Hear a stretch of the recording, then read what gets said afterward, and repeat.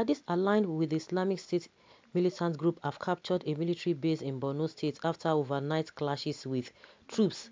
According to AFP, machine gun-wielding fighters from Islamic State West African province attacked the base in the town of Mate in the Lake Chad area overnight Friday into Saturday. The priority now is to reclaim the base from the terrorists, and an operation is underway. The news agency quoted as saying, "We took a hit from ISWAP group. They raided the base in Mate after a fierce battle." He said the army incurred losses, but it was not clear how many people had died on the level of destruction inflicted by the insurgents. Last week, the jihadists attacked the Mate base but were repelled, prompting them to mobilize more fighters for the overnight raid. In November last year, Nigerian government officials began the phased return of residents to Mate 6 years after the jihadists pushed them out. The town, 130 kilometers 80 miles from the regional capital Maiduguri, was once considered the Lake Chad region's bread basket. Not again. This is really different from the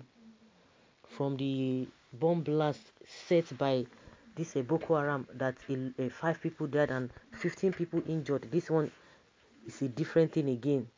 Siez military base. The Siez military base. Those who are always telling us that we should be grateful to God that a bomb blast is not the order of the day now.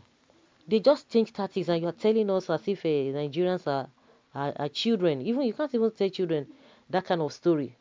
Wouldn't it be better for Amotekun and Eastern Security Network to be handed over the security of Borno State? Until the patriotic Northerners rise up, the Northerners will eventually consume themselves by themselves. Oyalai Mohammed, no be only to send soldiers to kill unarmed civilians for toll gates. Now the civilians, when they carry gun, don't enter barrack, soldiers don't run away. I'm appealing to the remaining Christians in the northern region of Nigeria to relocate to the south with immediate alacrity. There is no time again. Do not do that now, or you pay dearly with your lives. This is because God Almighty is already embarking on a business of demolishing the entire northern Nigeria. That is what happens when you keep playing with them. You people have the intelligence, the forces, and the ammunitions. Wipe these people or wipe them out once and for all. But no, you guys are playing politics with them. It happened in Mate, an overnight ISWAP attack. Multiple gun trucks destroyed. Troops backed by Air Force has retaken the base. The same base was attacked last week. I can't believe military command didn't see this coming.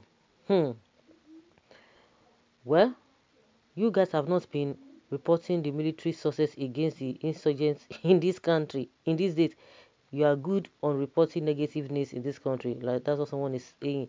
Aliyu Baturi, Dahaya, good and fine. Well, congratulations on the victory of Nigeria Army over terrorists. I hope it's okay now. Okay, that is what this person wants to hear. I thought maybe you wanted to say it is fake news that it didn't happen. They will show us helicopter that Army K200 Boko Haram. There should be balanced reports. We must also encourage our military personnel. Exactly, that is my point. No, sir, it has to be reported on their page. Well, Aliyu Bature, Dahaya, don't worry, they will. Punch and other news outlets always do. They always do. Don't bother. Bury your head inside shame. Is this military supposed to allow this stage fight linger till now? Military these days are full of propaganda. That General Enenche lies a lot. You mean this is where their efforts pushed a city? It is alright. Because there is no success to report, that is why they will not report it. But the success, the failure is more than the success. And the success we are talking about, we don't even believe whether it is true. We don't even believe whether it is true, whether it's just to save themselves. It's unfortunate, honestly. This whole thing is just tiring. And just like I've been saying, it's not going to be affecting them alone. Somebody saying, oh, the Christians, they should relocate. It's not going to solve anything. because all of us, in one way or the other, will be affected. The money meant for development will be channeled towards that side. And the worst part of it is that if that money is not well used, and that is it. This is really serious, very very serious. You guys have not. Okay, they still saying the same thing. This is an act of sabotage. The armed forces are not neutral. This is as a result of the indoctrination of the so-called repentant Boko Haram into the Nigeria armed forces. Crucify them for shaming this government. Where is Abubakar Malami from Sokoto? Look at the shame Nigeria military is bringing to the giants of Africa. But the military is busy using helicopter to look for Eastern Security Network in the bush. Every army base should be so sophisticated to repel any external force like Boko Haram. So, I don't know. This person is advising them. Do you want to tell us they don't know? Boratai and all the generals and all the whatever, even the service chiefs. You want to tell us that they don't know all of this or they don't know how to go about this? Is that what we are saying? You know, the best thing is just for people to just be looking and be watching. Don't just say anything. Don't just say anything, because the more you continue to speak, the more you continue to talk, the more you continue to profile solutions. Buhari and the cabals and the presidency, the so-called presidency that are surrounding him, they will not listen. And let us not forget that Buratai has said that there's nothing that will change, and he has said this, that this thing can linger, you know, in the next 20 years. We'll still be experiencing this. That changing of service chief is not even is not an issue as we speak. So what is now the issue? Femi Adesina said we should be praying, that if we don't pray, that this thing can take a longer time.